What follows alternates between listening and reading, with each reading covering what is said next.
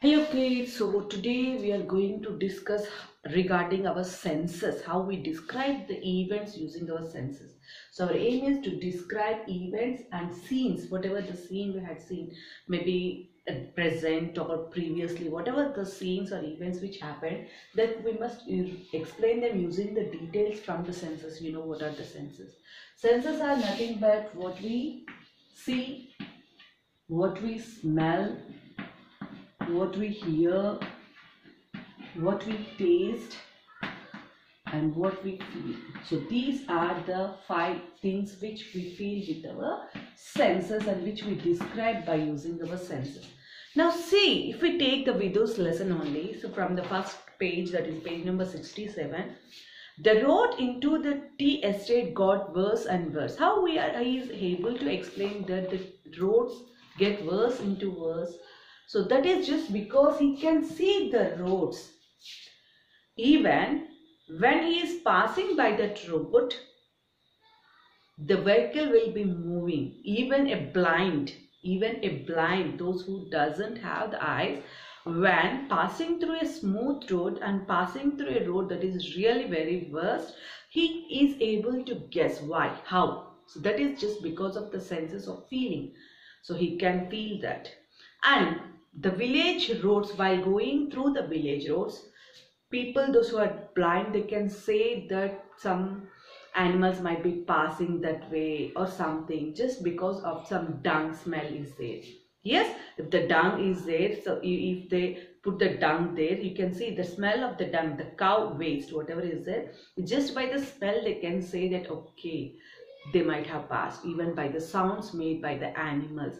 So they can guess what is going on there. So this all can be explained only just through the senses. So while writing some passages, while explaining about something, maybe you might be explaining in a letter, maybe you're writing a passage or something, an incident, if they ask you to explain in the form of a letter, a passage, or anything, maybe now or in future, you want to try to explain them by using your senses. Think that you are there, then how you feel. So by seeing what you see there, what you smell there, what you hear there, what you taste, and how you feel if you are present in that area. Yes. Now see, there was no television at night and most city kids found the sounds of the forest frightening. So they are saying that the sounds of the forest are frightening. How come they say that the sounds of the forest are frightening? See, already they might be knowing, they might have seen the animals, maybe the sound made by the animals. They know that they are very wild, they are very cruel just by seeing them maybe in the TV, because we never went to the forest, how the animals are there. Just by seeing from the TV or from the geographic channel somewhere, you might be knowing the lion and some other wild animals, how they kill. So just once you had seen those, normally you will be frightened. That's what you feel just by seeing.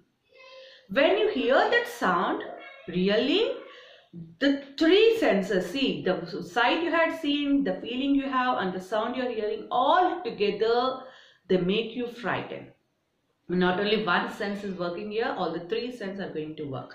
Even when you see, if you go to some place, the delicious smell, the food smell or something which comes to you, just by, it doesn't mean by one sense. You will see that, you can feel it just by your nose, you can smell it, then automatically water comes from your tongue. When you eat it, how is your feeling? Really a happy feeling, you can feel it. Yes, so all the senses work together. Now, these senses we must be able to explain when we see an event. Whatever you are seeing, what you are seeing, what you are tasting, what you are smelling, what you are hearing, and how is your feeling at that time, these all must be remembered, and basing on that you want to try to write something. Now when we take these senses along with the comparison, that is with similes and metaphors, if we compare with similes and metaphors, so you know what are similes and what are metaphor. So if I say simile, so if I see the smell of something, so I can say it smells like a, so if you want to compare it with a good smell or a bad smell, the dish,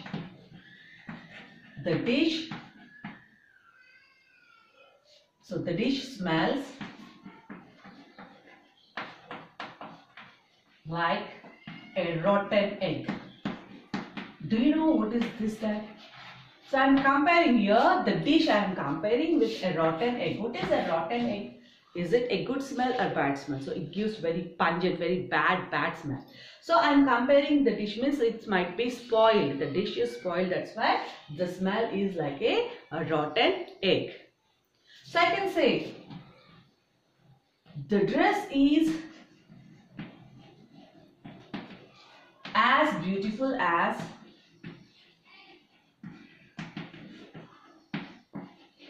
a rainbow. So here I am comparing it with a rainbow. I am comparing the dress with, so how come I compare the dress? I am comparing just by saying. So I can say that the dress I saw is as beautiful as a rainbow. So here I am using the senses I saw, and here I am using the smells, means that I am telling that I am smelling it. So both I am using at a time, the simile as well as the senses, both I am using at a time. So you can use whatever you are learning, the basics, whatever you are learning, you can use in the paragraphs, in the paragraphs to write some poem or to explain as a letter. Anywhere you can use this similes and senses and even the order words, and you can write very beautifully. Okay, now basing on this, let us write our volume page number 31, details from the senses. Now if you go through the details from the senses, you can see that you want to read the paragraph and underline the details that appeal to the senses. Means, he held the boy's thin forearm with his coarse hands and took him up the creaking wooden stairs. Here they didn't say exactly that I am seeing, I am touching, I am smelling, but something which are the things used to see, which are for feeling, which are for tasting, which are for hearing. The main words are used here. How come we feel?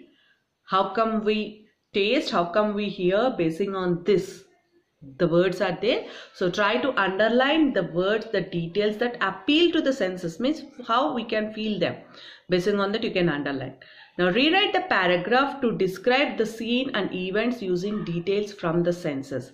So you want to read that paragraph and describe the scene and events using the details. So you can enlarge, you can extend the given sentences just that you are seeing and how you are feeling through your senses.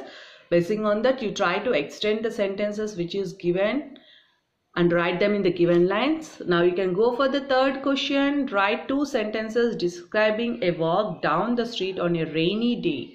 Think that on a rainy day you are walking down a street and you want to use a detail from any one of the senses, only one sense, not all the senses. So you can use only one sense and you want to compare it by similes or a metaphor. So comparison also is compulsory. You can compare the rain or the streets or anything with any other thing, and you can complete your volume page number 31 and send it to WhatsApp. Okay children, thank you.